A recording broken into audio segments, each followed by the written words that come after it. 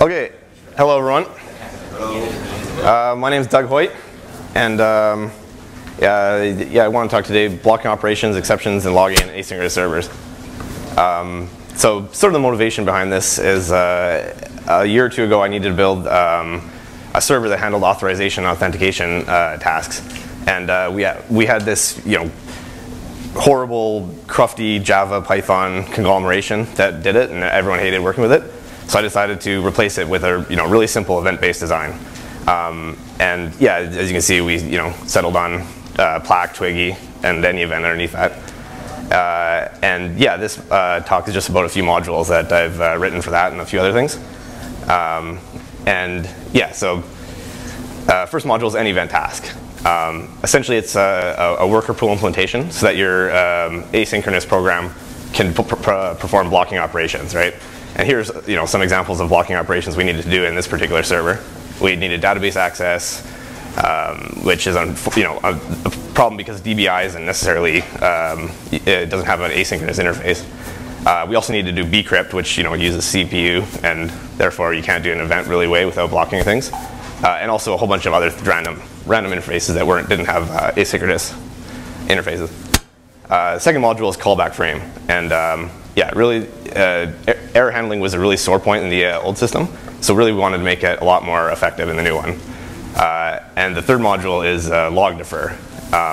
It's just sort of a module that helps with logging. It makes logging a lot more convenient and asynchronous, and also other servers that I think you might find interesting. So first module I just want to cover is AnyEvent task. Essentially, it's split into two components. You have a server component and a client component. The only thing the server does is just sit there and fork off new processes when they're needed by the client. And the client and the server are completely separate, right? So that way you can actually have POSIX threads in either one of them and do forking, right? Whereas you should never, if you have threads created, you should never fork after that. So they're completely separate. So the server can fork and then create threads if it wants. Each client keeps a pool of these workers around, and it farms out tasks to them basically. And the client, how it works is I'll show you in the next slide. It acquires these checkout objects, and essentially they're like permanent locks where you've got a worker and you've got essentially exclusive access to that worker for a while. And yeah, all requests, checkout, acquiring, and everything is queued and timeouts. So you can start the server client in either order, and they can drop and come back and so on. Here's like the really simple use case of how to use it. One of the ways to use it. So yeah, two completely separate processes. You have a server and you have a client, right? Server starts up, listens on, for example, a Unix socket. Could be internet socket to whatever. And then you provide an interface. In this case, I just have a hash of methods, or like a hash of subs there. But there's a few other ways you can forward to objects and so on. And then in another process, you have the client. And the client really just is like a non-blocking interface that connects to these to the server and acquires these forked off worker processes. And at that point, you have you do all of your async processing stuff in the client. So here's how you use the client. You acquire these checkout objects from the client, and then you can call methods on the checkout. So in this case, I'm just doing something really simple. I'm just adding 5 and 10, and then the final argument is a callback, and that callback is called in the client when you get the result back from the server. So in this case, it's really just send over 5 and 10 over to the checked out client, or sorry, worker. Worker does the operation and then sends the result on back. The serialization right now is JSON, but I've got a branch that uses serial now too. That'll probably this seems to be working pretty well. Yeah, and the other critical thing is that after the checkout goes out of scope in the client, the worker is returned back to the worker pool of the client. Yeah, so here's how you do two nested operations basically in the simplest way, right? So in this case, I'm adding 3 and 4, and then when that message gets sent over to the server does the operation, sends the result on back to the client, and then the callback is called. And at that point, I'm doing another thing inside the callback, using that same checkout again, so that always routes to the same process. Basically just multiplying those two numbers together, right? Result times result, so 7 times 7, right? Problem with that is that now you have 2 round trips to the server, right? You've done 2 RPC calls back to back sequentially, right? So another feature that is supported in the RPC pipeline branch of AnyEvent task. I haven't pushed it out quite yet. I need to write a few more tests. But what's supported is pipelining, right? It's called promise pipelining. It's like also used in like the E language and so on. I find it's got a lot of benefits that I'll talk about in a second. Yeah, the promises module on CPAN talks about promise pipelining, but it's a different kind of pipelining. This is like as implemented in E language. So yeah, as you can see here, you do the add, but instead of passing a sub as the final argument, you actually acquire a promise, which is stored in $X, right? And that promise can actually be passed into subsequent method calls, right? So here, essentially what you've done is you're sending a message that says over the server, add these two numbers together with the add method, and then take both those things, multiply them together with the multiply method, and then return the result. So that's got a few advantages. Number one, you've eliminated one round trip. So you've only done one. You've reduced the latency of your RPC operations. And number two, it makes it so you don't have to like clutter your API with crazy useless methods like add and square in this case, right? You can just have a very simple lockdown API that without sacrificing any latency. And in some respects feels like you're programming synchronous code too. So here's another thing that I'm working on is it's basically related to that, but not only can you pass promises in as arguments to other methods, but you can do all kinds of things with them, right? Like for example, you can call methods on themselves, you can dereference them, and I've got like some crazy Perl overload magic that kind of like just makes it work. And yeah, you can do like DBI pretty well. Basically, yeah, every promise you do an operation, it like globs on, becomes a larger promise, and promise, and then you pass that whole thing over the network in one latency. Thank you, yeah, composability for sure. Second module is callback frame. Sort of the motivation for this is that I wanted to associate the error handlers and various other dynamic state with the callbacks themselves, so that when the callbacks are invoked, you can bring them back into existence, right? I have local in quotes there because actually Perl's local actually creates temporally scope bindings, not local. But anyway, fixed in 6, good to hear. But yeah, so basically you create these callback frames, and when they're invoked, the dynamic state is reinstated. And really, the way I think about it is it's kind of, it allows you to do exception sort of code instead of return code. I'll show an example in a second. But one thing I really like, I actually really like callback style, right? A lot of people want to like abstract it away. I really like it. And callback frame is kind of an unobtrusive sort of way of doing callback style. So here's like like a classic example of why how exceptions are complicated in an event handling program, right? Or an asynchronous program. So in this case, as you can see, like I'm creating just a timer that's going to trigger in 100 milliseconds, and then it's going to call this callback, right? And the callback's going to throw an error, right? That eval is obviously intending to catch that error and handle it in some fashion, right? However, that won't work because AE timer all it does is install something in event loop and immediately return without failing, right? So that that handler won't get called. We'll enter the event loop, and then at some point in the future, 100 milliseconds from now, exception will get thrown. Boom, it's thrown in the event loop. There's no way to tie it back to the error handler that you wanted to actually call, right? Here's how you'd handle that with callback frame, right? So basically you have these two, you have a few new functions that you can use, frame try and frame catch. They're kind of like, try tiny sort of like operations. And then also you have this function called fub, right? It's kind of, basically the intent is that you can take like a normal callback based program and just change your subs into fubs, right? And then when, it looks a little weird now, but it kind of makes sense, you'll see. So in this case, what happens is frame try creates this new callback frame, and then any new frames, for example, ones created with fub, are tied to that frame, right? So in this case, the frame has a catch handler installed, but you can also have like local, dynamic variable bindings and so on, right? And in this case, when the exception is thrown, the frame catch handler will run as expected, right? So if typically you'd have like that, it would be a closure that binds to that's got like the connection data structure in it, so you could send a message to the client and log nice things like client X did this error, whatever. And so the nice thing is that you can pretty much take any sort of callback-based API, and you can more or less just not change your code and get these sort of benefits, right?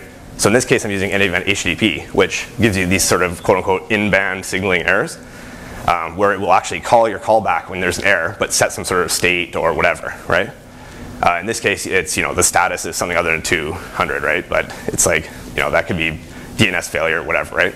The main point is I don't want to handle it in my callback. I might have many callbacks nested, doing all kinds of other things. I want to handle it in one place, right? That's where I just, if I create everything with fubs, and yeah, if you have like nested fubs, then the frame gets tracked. And obviously, it's works like a stack. You can have multiple frames, so you can like try one operation, retry it if there's exceptions, all these sort of things, right? So yeah, in this case, you can tie it back and handle it where you actually want to handle it. So that's callback frame. Final module I want to talk about is log defer. Personally, yeah, I think like a lot of how many of you people have written log parsers, right? Like everyone's done that, right? Written like some regex to parse out whatever, and I think personally a lot of log processing is done too early, right? And if we kind of like defer the processing to later, there's a lot of benefits. So log defer does two types of deferring, right? The first type is that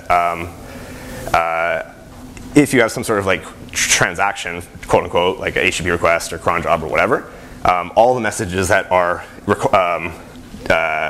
logged in that transaction should be stored like atomically together and not like intermingled, right? So you should be able to look at all the messages that happen in that one transaction, right? And in async app, that's really important because there's like not like the conventional process ID or thread ID you can look at.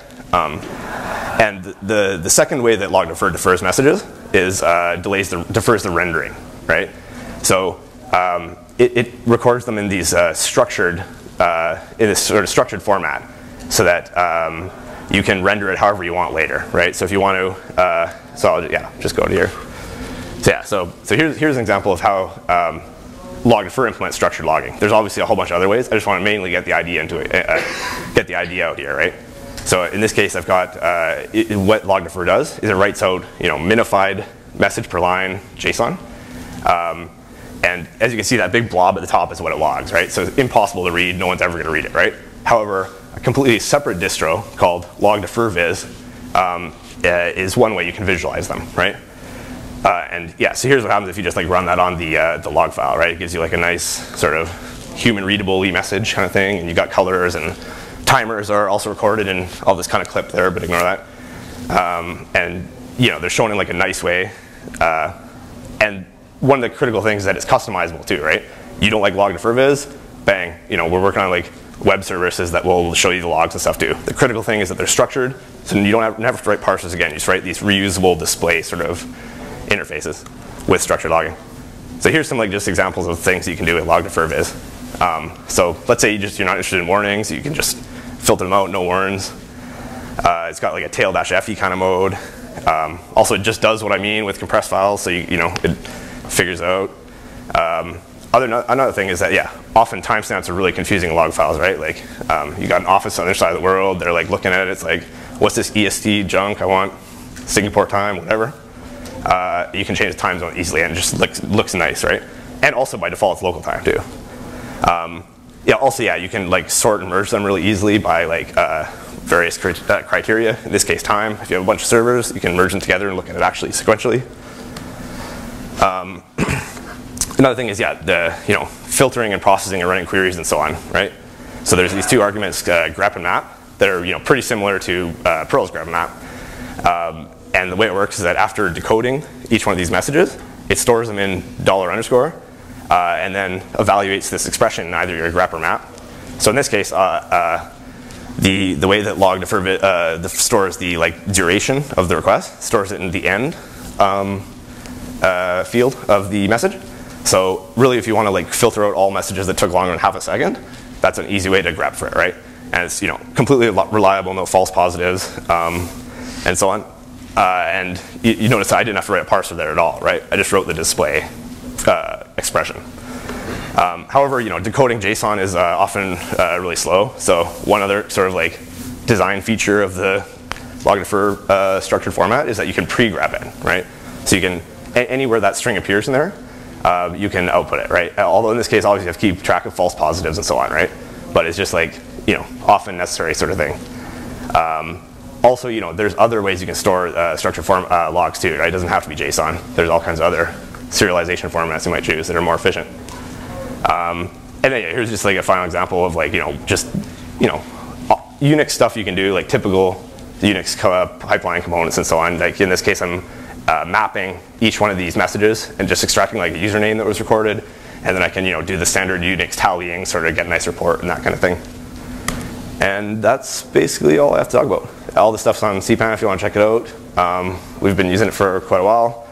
I have to write a few more tests before the RPC pipelining stuff is good to go in my opinion, but I think it's going to be pretty cool when it does. And yeah, thanks very much for listening to me. I'll take any questions. Sure. Did you say you were using threads in addition to forking? It's usually not, but if you sometimes the client, like an asynchronous client, wants to spawn threads in the background to do things like AIO kind of stuff. So the main problem is like if the client itself did the forking, then that would be very bad because you're forking a threaded application, right? However, the separation of server and client is nice because the server is the only one that has to do the forking. The client never needs to do a forking, so it can use threads. Sorry, I should have been more clear. Good question. Do you have to worry about log messages getting out of order?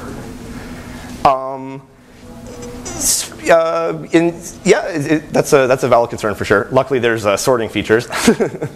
But yeah, no, absolutely, yeah. It's you have to worry about that anyway, right? Like if you have two processes or whatever logging, it's kind of non-deterministic which one's going to be first, right? So that's why you have timestamps so you can sort on and so on. So. I guess this is more of a trivial question, but when it comes to outputting your logs, do you have to understand what kind of output, say JSON or any other kind of format? Do you have to encode it before you send it to it, or is it something that takes care of by before that log?